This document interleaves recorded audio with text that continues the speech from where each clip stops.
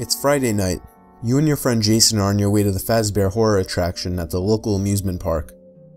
Apparently they're getting it all set up for the Halloween season, so it's in kind of a demo stage right now. Your friend Jason tells you that it's supposed to be a standard haunted house type attraction, only themed to the Freddy Fazbear pizzeria and the horrific events that occurred inside of that place. It's decorated with actual props from the place, which should be pretty cool. It's been 30 years since the place shut down, and yet rumors and theories about what happened there are still lurking the internet. You and Jason have been obsessed with the Freddy Fazbear mysteries your whole lives, and this seems like the closest the two of you will ever get to experiencing the supposed horrors that went on behind the closed doors of the restaurant. They even claim to have found an actual animatronic from the place in working condition, one that was more of an unused Scrappy. The two of you did a little research and found out that the animatronic was actually nicknamed Springtrap. There wasn't much else info on it though. It seemed to be relatively unknown. You arrive at the park at around 11:30. You didn't want to come this late, but this is the only night that Jason would be available to go. The park closes at midnight, so you should have plenty of time to get through the attraction and leave. The two of you make your way over to the ticket stands and buy 2 tickets for the Fazbear horror attraction. Walking into the park, you can tell that the place is pretty dead, especially for a Friday night. Everybody must have left already. One of the few people walking by happens to be an employee, so you ask him where the attraction is, and he points you in the right direction. Moving in that direction, it doesn't take long until you see the big glowing sign reading Fazbear, the horror attraction, with a big illuminated Freddy Fazbear head moving its mouth up and down above the door. The kid manning the entrance is so absorbed in his cell phone that when you hand him your tickets, all that comes out of his mouth is a barely audible grunting noise. Just a typical teenager who's clearly unhappy to have the Friday night shift. You assume the right to push open the door and step into the building. The door slowly closes behind you, and that's when you notice a big warning sign stating that if anybody is to steal or move any of the props, they will be heavily fined. The floors are filled with fog, to the point where you can't even see your feet, and the walls are decorated with old posters and torn pictures, mostly just the restaurant's characters, poorly drawn by kids. It's creepy, but it's not scary, says Jason. You reassure him that it will get scarier. You just walk through the doors anyway. Jason puts his hand on your back and nudges you forward to move down the hall. Moving forward reveals more props. Walls still covered with crumpled papers with poorly drawn pictures of the characters on them. Up ahead there's what appears to be a glowing jack-o'-lantern on the floor, but upon getting closer, you realize it's the head of Chica, one of the animatronic characters. Do you think that's the actual head? You ask. Yeah, it better be, he says.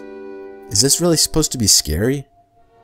You admit the atmosphere does have a creepy feel to it, but so far, it's not scary. Hopefully it's building up to something good. Walking down a little more, the two of you come up to an intersecting hallway. You freeze in your tracks when you think you could hear something moving around the corner. It's probably just other people going through the attraction, says Jason. Do you really think we're the only people in here? Yes, I do actually, you tell him. Jason jokingly pushes you forward towards the corner, but as you turn your head, something screams and lunges towards you.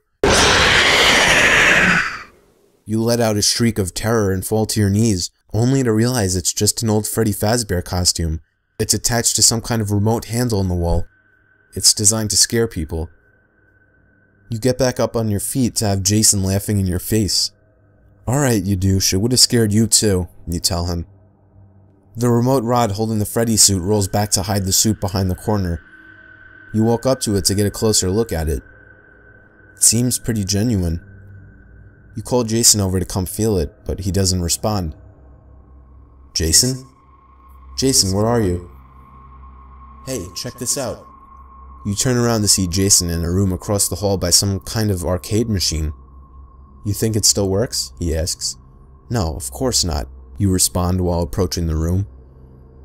Jason continues to fiddle with all of the buttons, hoping something will happen.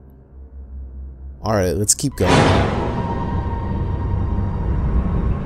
Your heart skips a beat at the sight of a demonic face popping up on the screen of the game.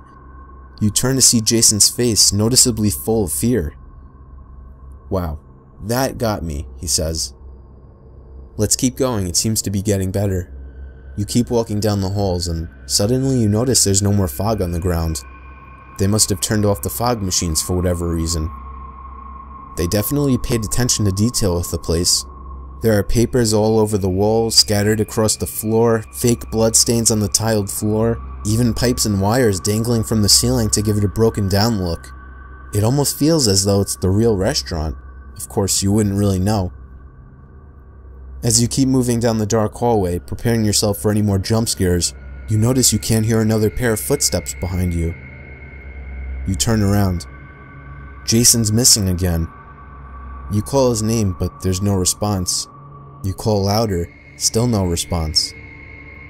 Where the hell did he go?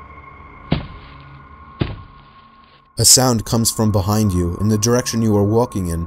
You turn back around to see the figure of a man down the hall.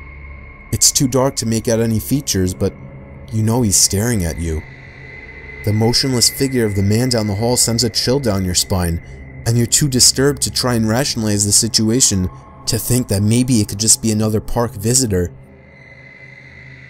You move your leg back, about to begin walking backwards, but at that instant, the figure down the hall turns around and walks away into the darkness ahead. You're left standing there, not knowing what to think or do.